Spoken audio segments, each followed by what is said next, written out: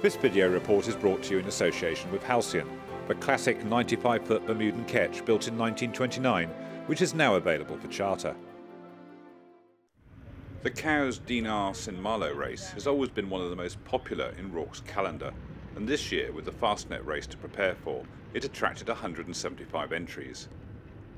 The race got underway off the Royal Yacht Squadron line at midday on Friday, with a force 4 southwesterly and the first of the ebb starting on the island shore. This made the inshore end of the line the favoured place to be. Class 3 was first away with 40 starters. Most of the fleet picked the inshore end of the line and short-tacked up the shore to take advantage of a narrow band of ebbing tide that was already running here. Jean-Yves Chateau's Nicholson 33 Eromigi was to go on to win this class after a 32-hour race.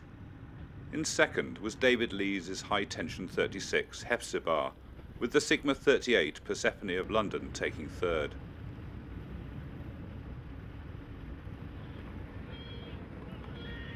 "68 boats came to the line in Class 2, and there were plenty of boats fighting for the inner end of the line to give the onshore spectators plenty to watch. French boats were to go on to dominate this class, with two A35s taking the top 2 places. In first was Aim Hasler, which had a margin of over 10 minutes from Chenapan.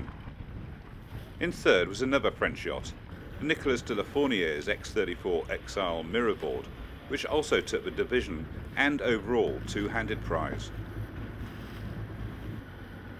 The French took the top 4 places in the class, with the top Brits in 5th, being Nick and Susie Jones sailing two-handed in their first 34.7 Astarte. Class 1 had 43 starters, and once again it was to be a French benefit, with their yachts taking 10 of the top 11 places. Only the Army Sailing Association's A40, British Soldier, was to get amongst them in 8th place. The first 40, Coupe de Coeur, took handicap honours in this fleet by almost 12 minutes, from the IMX 40 Tom Pouce II. The Grand Soleil 43 Codium took the third podium position.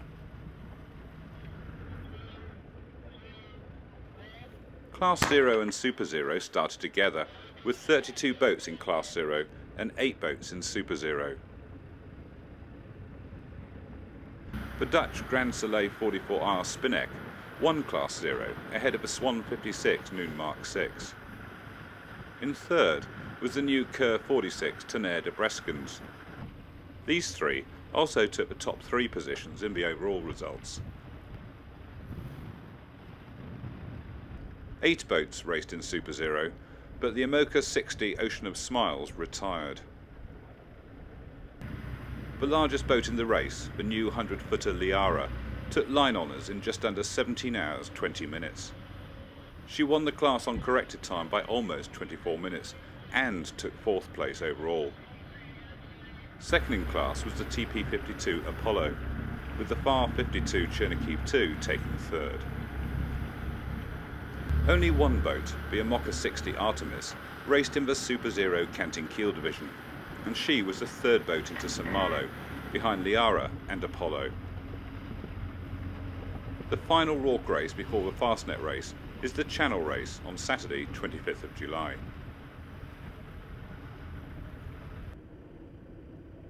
The Inter Bank Regatta was being run by the Royal Corinthian Yacht Club at the weekend.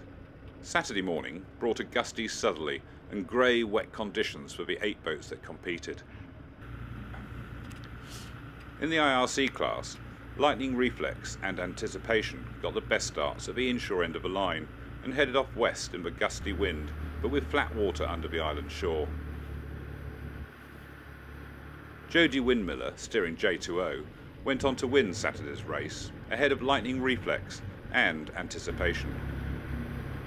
On Sunday, it was Anticipation which took the win, ahead of Exuberant and Outrageous.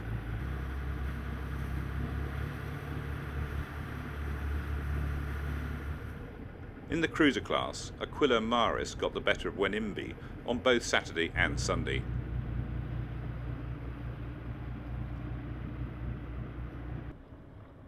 The fourth round of a Red Funnel Cows Keelboat Championship was being run by the Royal Thames Yacht Club this weekend.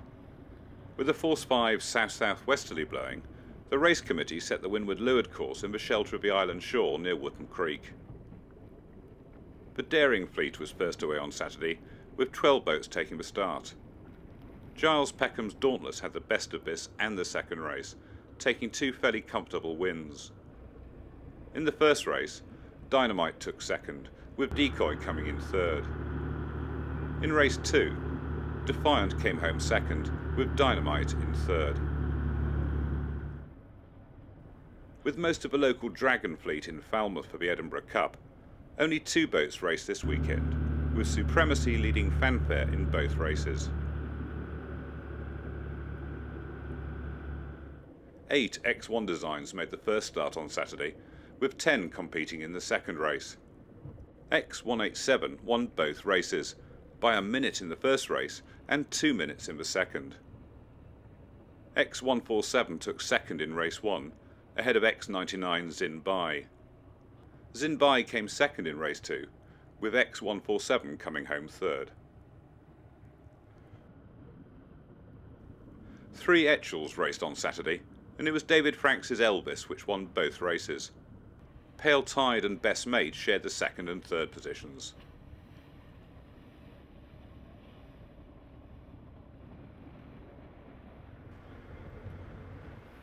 Sunday brought even more wind, but the sunshine made for a much more pleasant day's racing. The Etchells were first away, with 4 boats racing. Elvis made it a perfect weekend with 2 more wins in the 2 races. 1331 took second in the first race, with Pale Tide in third. Pale Tide also took third in the second race, when Best Mate took second place.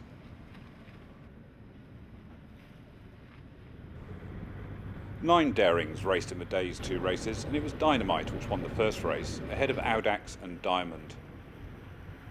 Decanter won the second race of the day, with Audax again taking second, and Dolphin in third.